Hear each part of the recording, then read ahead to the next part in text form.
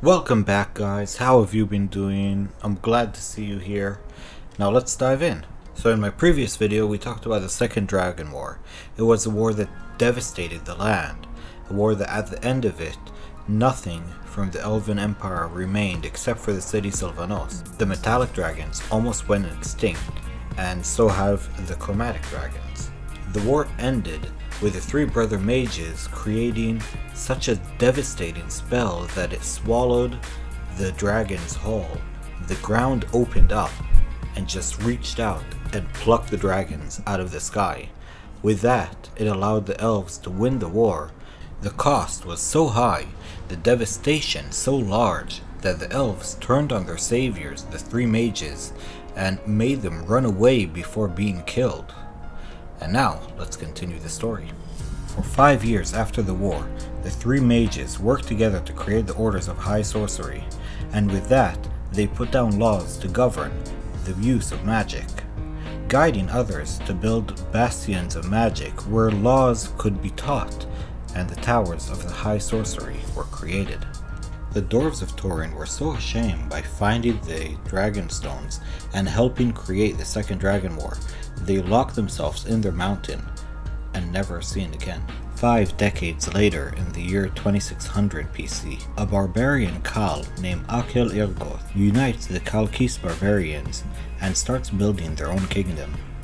They found the nation of Ergoth on the booty gained by pillaging.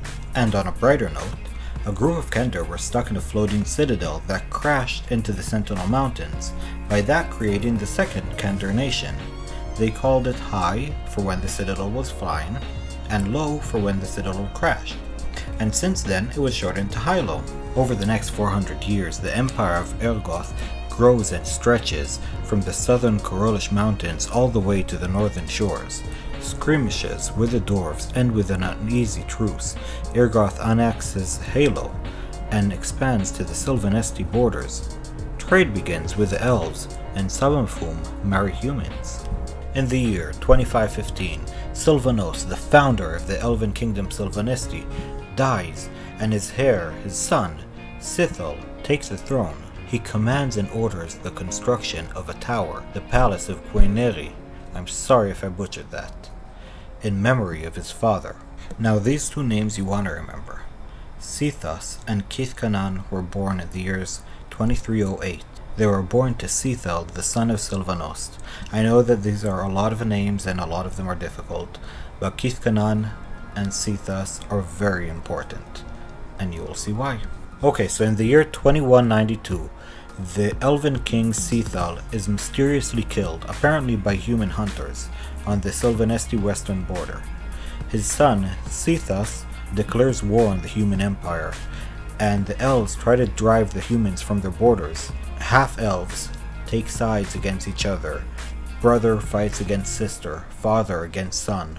Kithkanan, leading the elven effort against the humans, eventually helps negotiate a truce. The High Lord dwarves from the city of Thorbadin migrate from their city to the Karolish mountains to delve a new home, near where was thought to be the site of Kalthax, the first dwarven home. This new site is named Thorbadin. Thorbadin, in decline after its years of isolation and failed human invasions, is henceforth known as Thorbadin, named the Lost Hope or Lost Home. The Western Elves, ashamed from the bloodshed between the elves and the humans, sue for social change and declare their independence. Led by Kithkanan, Sithal grants land to Kithkanan and his followers. Putting the elves aside for a minute, disputes between the new dwarven city Thorbadin and the human empire of Ergoth over borders and mineral rights result with skirmishes. In an effort to stop the fighting between the humans, elves, and dwarves, Kithkanan negotiates a peace treaty called the Sword's Sheath Scroll between the elves, dwarves, and Ergothian nation. An enchanted forest between the lands of the dwarves and the human is given to the western elves. This forest is named Qulinesti. Ergoth stops mining in the Karolish mountains, and the dwarves relax trades restriction. The dwarves of Thorbadin forge a replica of the hammer of Rorix, presenting it to Ergoth as a peace offering. Annual passage of the hammer among the nations reinforces the term of this Sword Sheath Scroll Peace Treaty. and say that 3 times fast. And in between the years 2050 and 2030, the Western Elves migrate to their new home of Qulinesti.